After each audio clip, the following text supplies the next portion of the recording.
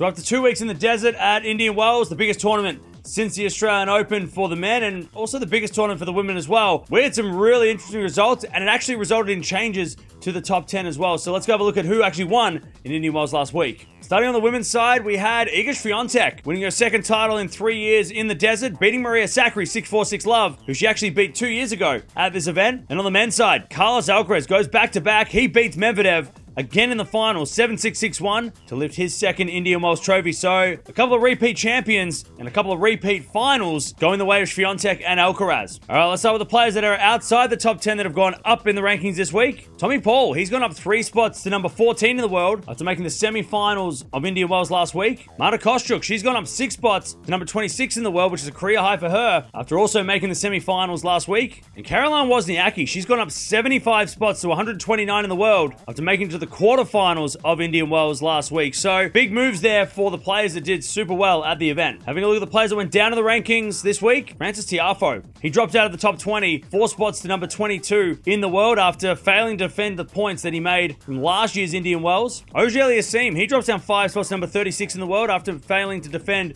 the quarterfinal points that he made in this tournament last year. And Pliskova, she drops down 7 spots to number 46 in the world after failing to defend those points from last year's 4th round. And that's a shame because she's been really good lately, so a little bit of a backward step for her, but some drops there for the players that couldn't defend the points they made 12 months ago. All right, starting on the WTA side of things, and no change at the top with Iga Swiatek extending her lead against Sabalenka at number 1, with Sabalenka staying at number 2. Gauff stays at 3 with Rybakina at 4. Pegula comes in at number 5 with Jabeur at number 6. There is a change in the middle there with Zhang going up 1 spot to number 7, pushing Vondrousova down to number 8. And that wasn't because Zhang played well. It's because Vondrousova lost a lot of points from last year's event. Sakkari, she stays at number 9, with Ostapenko hanging on to that top 10 spot. But with Miami just around the corner, we could see some changes to the bottom half of the top 10, depending on players that do well. Look at the race of the finals now, and we have a change at the top. Iga Swiatek is now number 1 in the race of the finals after adding 1,000 points to her total. Not to mention, she also won in Doha, which gave her that extra 1,000. So she has now overtaken both Sabalenka and Rybakina, who get pushed down to number 2 and 3 in the race of the finals. Zhang, she stays at number 4, but some more changes in the middle there with Gauff going up 2 spots after making the semi-finals, pushing Ostapenko and Paolini down to number 6 and 7. And Kostyuk is back into the top 10 for the first time in a couple of weeks, 3 spots higher than last week, up to number 8, pushing Kalinskaya down to number 9. Pavlyuchenkova stays at number 10, and Jastrzemska falls out of the top 10 completely. So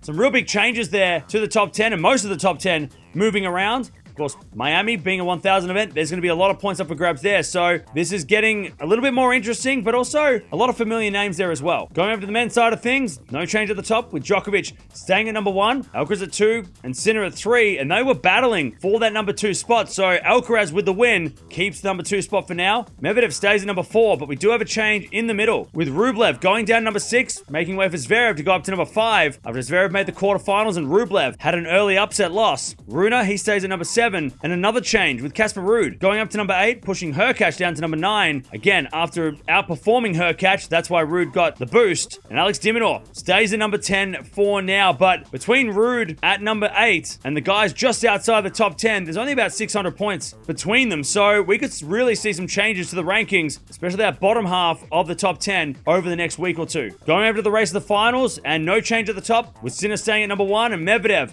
at number 2. But Alcaraz, he is back with a vengeance, rocketing back up the rankings, adding 1,000 points. He goes up 16 spots to that number 3 spot, just pushing everybody else down after winning in Indian Wells. So huge boost for him this week. Zverev, he stays at number 4. And because of Alcaraz going up, de Minaur goes down to number 5, 2 spots lower. Rublev goes down a spot to number 6. Baez down to number 7. Humbert goes down to number 8, all because of Alcaraz. Tommy Paul, he actually got a rise. He's back into the top 10, 7 spots higher than last week after making the semis. Casper Ruud also back in the top 10 after making the quarterfinals, pushing Djokovic out of the top 10 of the race of the finals. Bublik's out as well. And Hurkacz also falling out of that top 10. So some real big changes there, and especially Djokovic not being featured in the top 10, and he won't be playing Miami. So Djokovic won't be on this list until maybe halfway through the clay court season. So really weird to see this list of ATP Finals qualification without Djokovic, and we're already in March. But there it is, a lot to cover at Indian Wells. Of course, one of the biggest tournaments outside of the Slams, if not the biggest tournament outside the Slams. Alcaraz, Swiatek getting the wins, massive changes, especially the race of the finals. Things are starting to take some shape. But let me know in the comments below. What's been the most exciting part, or maybe the most sad part this week? It was because Rafa didn't play and you didn't get to watch Rafa, or maybe because Djokovic had that upset. Maybe that was the most exciting part, seeing a massive upset like that. Or maybe you're celebrating Alcaraz and Swiatek getting their wins at the tournament. But Miami starts next week. In fact, it starts in a couple of days. We have no time off between tournaments. Straight back into it. We could see some big changes there, but they are the changes after Indian Wells.